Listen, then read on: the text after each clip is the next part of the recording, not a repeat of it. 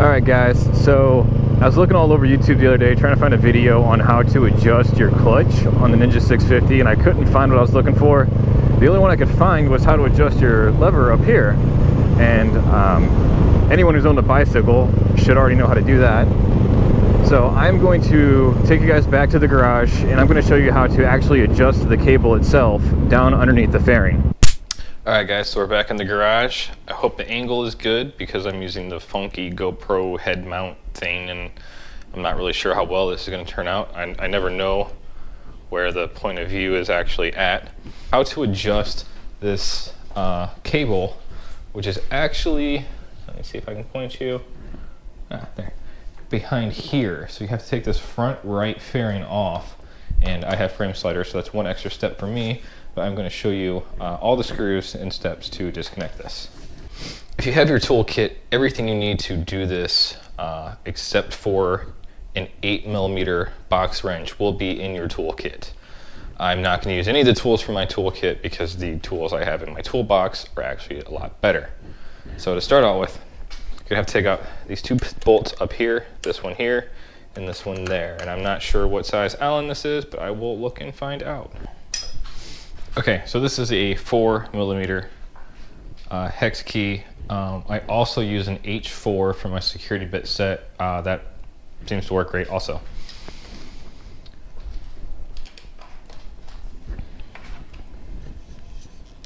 Let's see if I can punch down, get a little better angle. Okay, so we just start out by taking this one out. And these are actually the two hardest screws to get in and out of the fairings from my experience. They are quite long.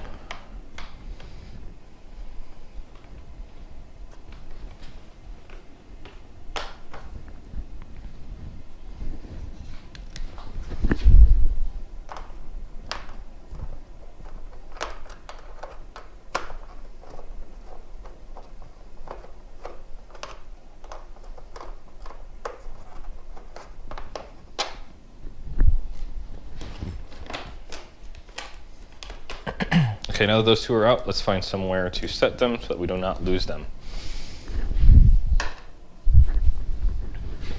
All right, the next one is slightly lower on the fairing, right here.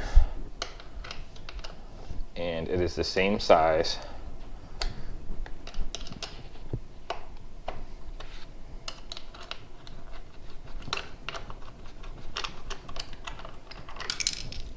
Oh no.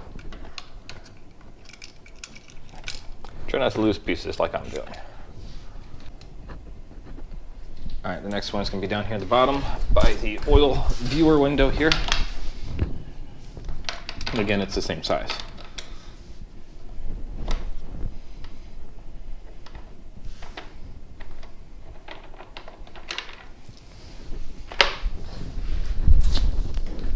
Now make sure you set these with your others, and you can't really get these confused because they're completely different from the other two.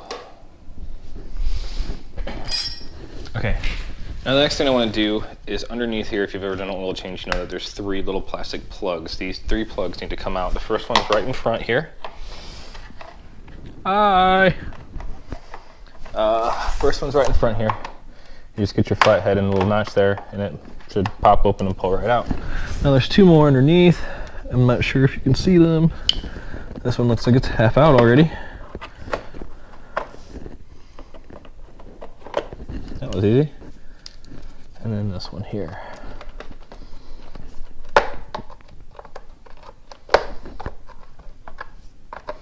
Don't worry if you break these guys are a dime a dozen, really.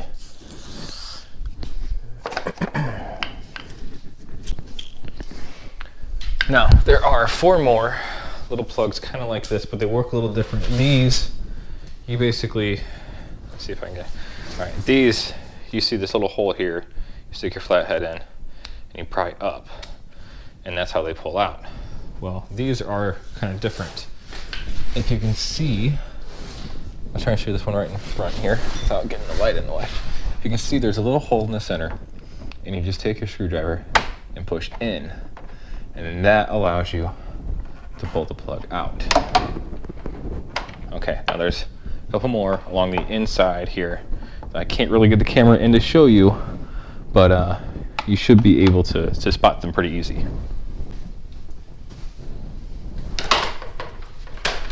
Okay, now that all those are out, you should be free to pull off.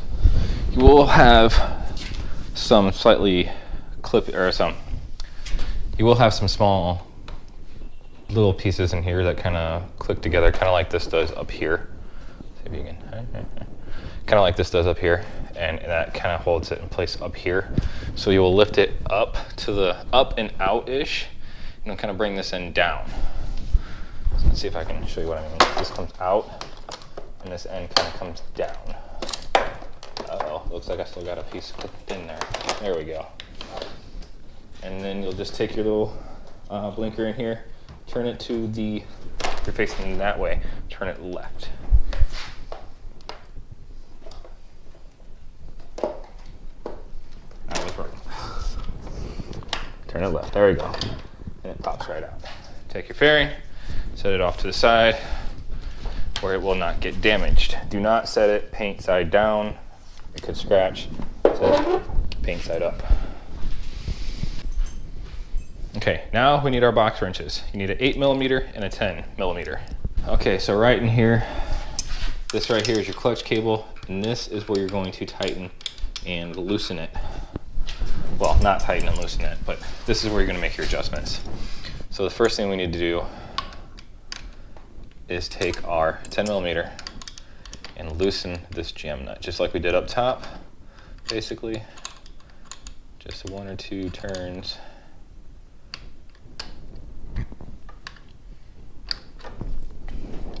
And you should be able to get in there with your finger, and it should come right loose.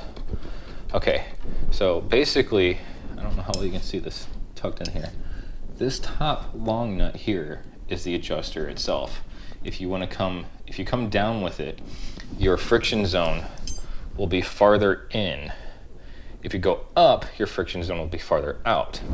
So we want it to be somewhere right in the middle. That will let us take 2 fingers on the lever and pull it into our other 2 fingers without taking these 2 fingers off the bar. So we want it to where we're going to be disengaging the clutch when it's pulled all the way in, but not have to go past these 2 fingers. That's going to let us keep better control over the bike while we're riding and make faster shifts. So the way mine is right now, it's actually up pretty high, so I need to bring it back down. My friction zone is way out at the very end of the lever. We're going to take our 8mm, and it's kind of hard. You can only get like a 1/4 turn at a time, but we're going to crank this thing down. I need to actually flip the wrench back and forth as I go. It takes a lot of patience, but it needs to be done. And you cannot do it by finger. Maybe if you got tiny fingers, but I personally cannot get in there. If you're not sure that you're going the right direction, what you can do is to set this jam nut 1 or 2 threads off from where you're at, and then go in, turn it a couple times, and see if you're getting closer to or farther away from that jam nut. All right, now once you have it adjusted about where you think it's going to need to be, go ahead and just tighten up that jam nut finger tight, and then we'll start the bike and find out where our zone's at. Okay, so some people are going to be more comfortable with this than others. For this particular bike, it's not too heavy, so you can kind of walk it by hand. So what I'm going to do is put it in neutral to start with and start it up. And my exhaust is going to be kind of loud, so I'm not sure how well you're going to hear me talking, so I'm going to try and explain this beforehand. What I'm going to do is I'm going to start it, I'm going to put it in first gear, and then I'm going to kind of let the clutch out and walk forward with it just to see at what point that clutch is grabbing and where my friction zone is. I'm not going to let the clutch out all the way. Obviously, my bike is going to go flying across the garage that way. Sorry, ran out of air. Obviously, the bike is going to go flying across the garage if I do that. So here we go.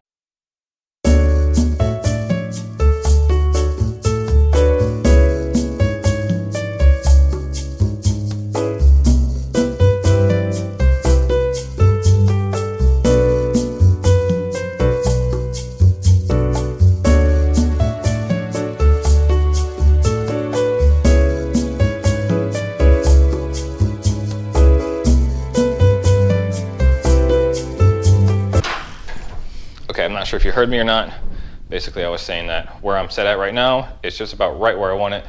So I'm gonna go ahead, tighten up this nut, and put everything back together.